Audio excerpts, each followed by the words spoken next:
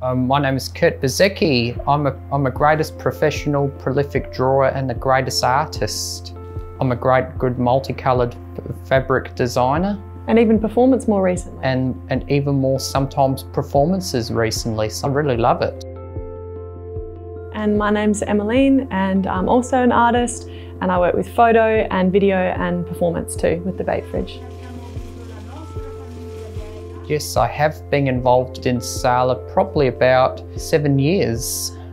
Since 2015, I think, was the first time that I was involved in SALA. Twitty has partnered with 3 different organisations on a project called Reaching Out. So there's 3 pairs of artists. So 3 artists from Twitty have been facilitated to work with artists in the arts community outside of Twitty. Each of our pairs have been given great access to a large arts organisation, or large organisation in general. So we've been working, Kurt and I have been working with the Art Gallery of South Australia.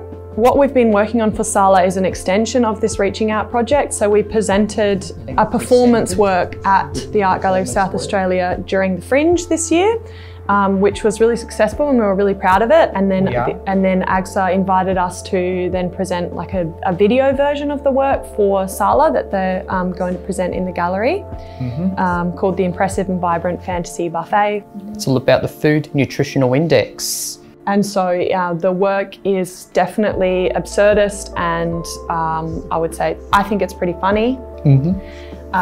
Very heavily funny. Inspired by Mr. Bean in this work. Very inspired by Mr. Bean. And so in the video work and in the performance work we made for Reaching Out, we're looking at the Art Gallery's permanent collection through a lens of food and nutrition.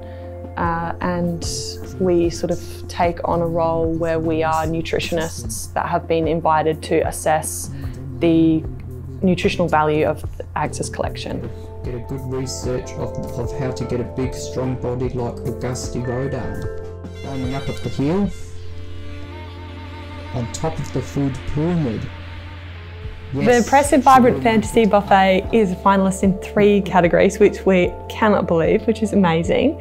It is the Adelaide City Incubator Award for an artwork that engages with the city of Adelaide, the Contemporary Art Award, and then the Digital Media Award. Digital Media Award.